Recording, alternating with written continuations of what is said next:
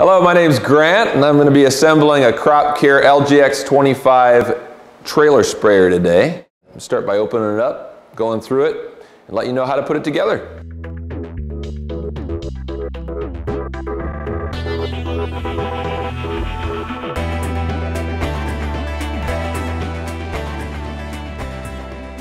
To start with, we have the tank and the hand spray gun.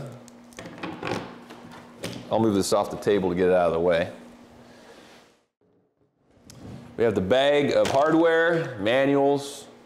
You got your wheel and tires, your front hitch support arms and hitch. You've got your boom supports, and then your boom parts along with your axle here and your trailer frame. Good thing to remember when putting the frame on the tank is that the pump is in the front and the drain is in the back. I'm going to start by taking the 5/16 bolts and the 5/16 lock washers and put them together.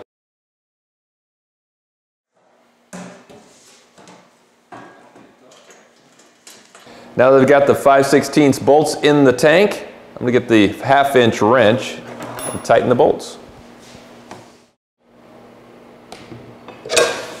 Now be careful not to over-tighten the bolts because the inserts into the tank are plastic. All right, now that the frame is on the tank, I'm going to get the hitch, put the hitch on. Just a little tidbit for you, when assembling the front hitch, make sure all the parts are together before you tighten everything.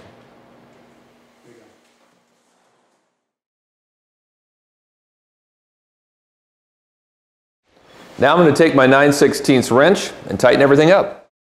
All right, next is the axle. And what helps, a little tip for you, is to get a block of wood, cardboard box, and prop up the back.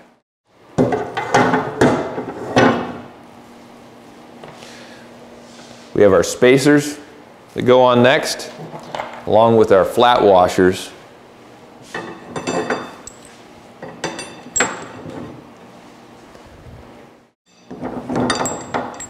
All right, now that the wheel is on, you're going to need a 5/32 Allen wrench to put your shaft collar on the shaft. Now, doing this, you want to make sure that there's a 1/2 inch of the shaft sticking out at the end once you put the shaft collar on. That evens the both sides out. Now that the wheels and the axle are on, I'm going to take the support from the back out, and we're going to put the boom supports on for the boom. All right, to put the boom supports on, I'm going to get 4 3/8-inch carriage bolts and 3/8-inch flange nut. All right, now that the boom supports are on, we're going to put the center boom mount and boom wings on. And you'll get your carriage bolts. Now that we have the center boom mount installed, we're going to put the wings on. And for this, we use lock nuts. Now you'll want to tighten the lock nut so that it stays in position. It can also be folded or break away. All right, next we're going to go to the boom spray nozzles and attach that. All right, we're going to start by taking the hardware off of the spray nozzles so that we can insert them on the end of the wing. All right, now that the hardware is off, you'll notice that there's a short hose and a long hose. When you're facing the back, the right side will be the short hose.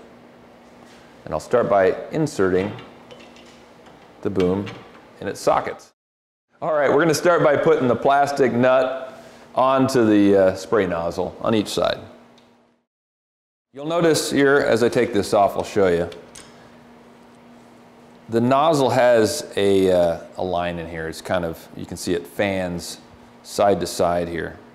And you're going to want that fan to be aimed in a way where it goes at a slight angle here and doesn't hit the unit. So if you have it straight this way, perpendicular to the unit, it's going to hit the boom support. So you're going to want it at a slight angle towards the back.